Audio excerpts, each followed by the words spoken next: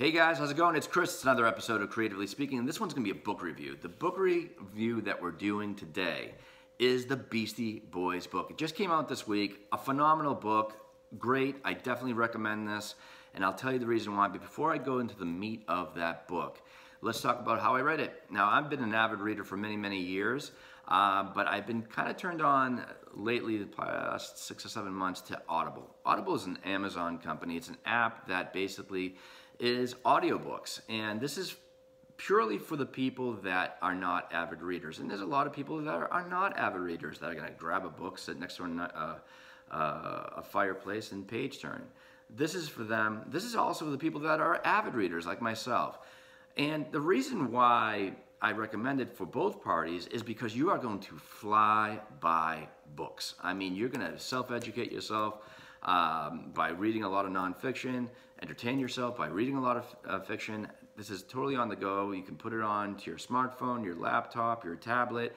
You can plug in your smartphone to your car and listen to these great stories as you're on the go, going to work, you know, taking a long drive. A great app, going for a walk, you name it. It's phenomenal.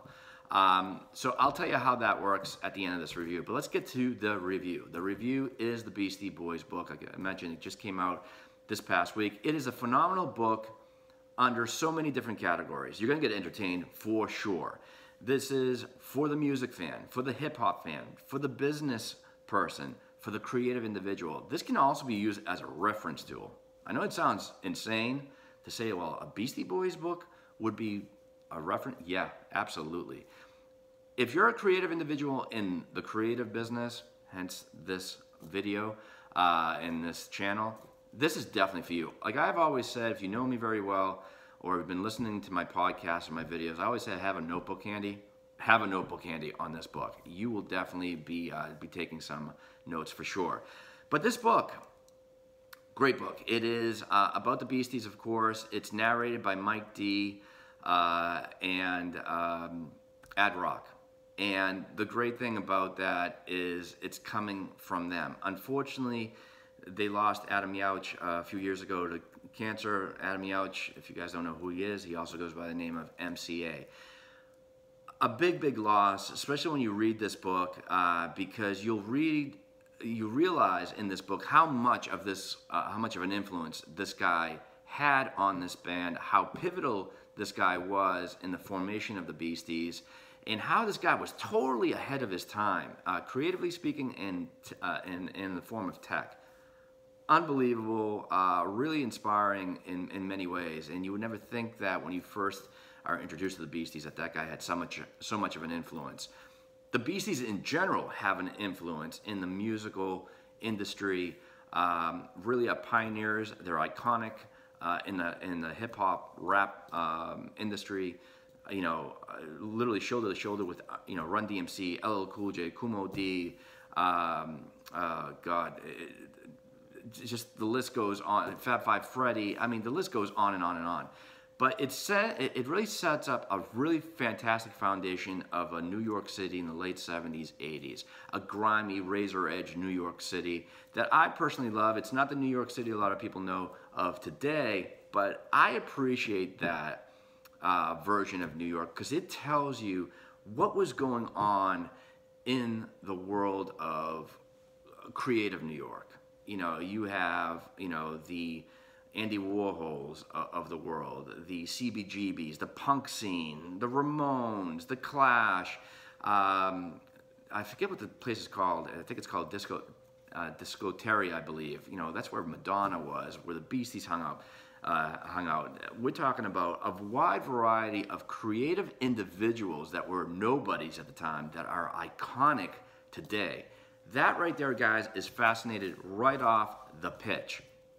And quite honestly, it paints a phenomenal view of New York. It's not the most pleasant depiction of a New York, but you'll learn to appreciate it more and more, especially when you're looking back at it today in 2018. So the interesting thing about the Beasties, it's about 3 individuals that are coming from 3 different parts of New York and eventually, forming the Beasties. The interesting thing about it, these guys weren't a hip hop band. They weren't a rap band. they were actually a punk band that really their influences came from a punk scene. Black Flag, The Clash. It just goes on and on and on and on as far as the laundry list of bands that these guys were influenced by. And then eventually the hip hop scene, rap scene, slowly kind of drifted into New York. And this is when these guys jumped onto that ship and really put their influence of a punk scene in a hip hop game. Phenomenal. You're gonna love it. The great thing about this in regards to the narration, not only does it set up a fantastic foundation of a New York, it's being read by Mike D, it's being read by Ad Rock. Again, it would have been great for MCA to have been still around and put his 2 cents in it, because I think he would have phenomenal stories. The stories are inspirational. They're very, very comical. You'll definitely enjoy it. You learn a little bit about Rick Rubin, which, if you guys don't know who Rick Rubin is, look this guy up. This guy is totally influential in today's music. If you see who this guy produces or has produced, you'll notice how important Rick Rubin is in the music industry. The other great thing about this book, especially in an audio version, is I've never seen it. Correct me if I'm wrong, but especially in an audio version, there is a laundry list of guest narrators in this book. Guys and girls that you would not expect. From John C. Reilly, Spike Jones, Will Ferrell, Amy Poehler, Rosie Perez. The list goes on and on and on and on. So it is a phenomenal a guest list, and it makes this 12-hour book fly right by. I mean, it flies right by. Sometimes I had to find myself that I'm rewinding the tape. Not that I didn't get it, what the narration was. It's just that I loved that story. I thought it was like intriguing, funny, or whatever. I just wanted to, rewind it and have a couple more chuckles out of it. So it's definitely a great book. There's a lot of eye-opening parts to this book. A lot of things that you didn't expect. But going back to the business sense of it all and the creative sense as far as a reference tool, it is a phenomenal book because it just shows you strategies. A lot of people that will read this book won't pick those up. But if you are a creative individual and you're a business person or you're an entrepreneur, trust me, they will pop up clearly. And it's really influential in that regard. So definitely pick it up. It just came out. Literally, it's like I said, it's a 12-hour book. Don't get discouraged by that. Trust me, there are certain books. I mean, I'm reading now the biographical book of SNL. That's a 24-hour book, and I'm flying by that book as well. I'll do a review on that because that's a great book in itself. 12 hours goes by really quick, and I'm talking about if you're constantly going, here and there, driving to work, coming back home, going for a walk, like I mentioned, or whatever the case might be, or just kind of chilling, putting your earbuds in, and you're gonna be entertained totally. You're gonna whiz by 12 hours to the point that, quite honestly, guys, I'm listening to the book again after I finish this SNL book. So pick it up. It's the Beastie Boys book. Well worth your while to pick it up. You're gonna get entertained. The stories are phenomenal. You're gonna get inspired for sure. And again, it's for everybody. Now, let's talk about Audible. Audible is phenomenal, like I mentioned. This is for anybody, reader, avid reader, not an avid reader, definitely enjoy it. It's $14.99 a month. I believe it has a 2-month trial, so definitely try it out.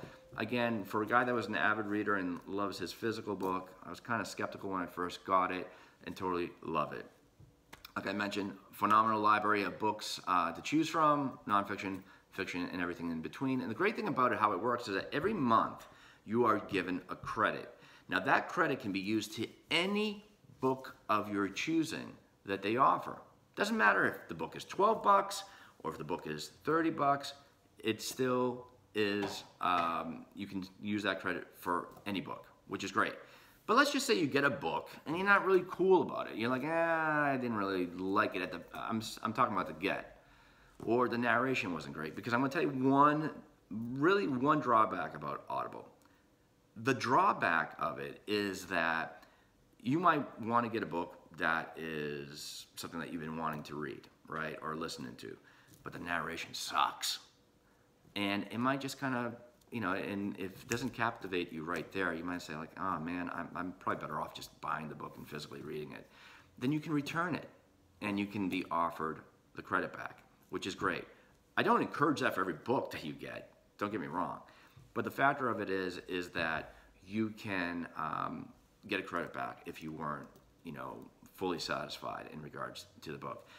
Fictional books are great because a lot of them, outside the narration, if the production is really, you know, a little bit up, you'll hear some music, they'll incorporate music, sound effects, or whatever. Great, great, great, great app in that regard. So really small drawback, give it a try. Go to audible.com. It's a 2-month trial. If you don't like it, sign off, you know. But if you like it, definitely continue. You'll definitely get entertained. But guys, that's it.